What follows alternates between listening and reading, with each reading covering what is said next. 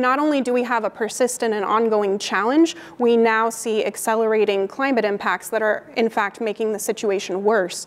So in the summertime in the San Joaquin Valley, where we have a lot of the smog or the ozone pollution because it's high heat, we're now having extreme heat and catastrophic wildfires that are pumping all kinds of particles into the air at the same time that people are breathing unhealthy levels of ozone. And we know from the science that those impacts are only going to increase.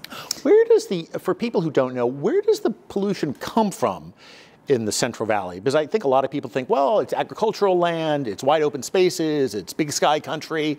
So where does all that stuff in the atmosphere, where's it coming from versus in LA or San Diego or San Francisco? So the Central Valley Air Quality Coalition attributes our root causes of air pollution to three main categories that we use the acronym DOA, which to some people is dead on arrival. For us in the San Joaquin Valley, it's development, oil, and agriculture. So sprawling land use and transportation planning, particularly warehouses, distribution centers, magnet sources where, again, pollution can be concentrated. We have an IKEA distribution center in the San Joaquin Valley, but our whole region doesn't have an IKEA store, right? So again, we're disproportionately getting those sources concentrated there.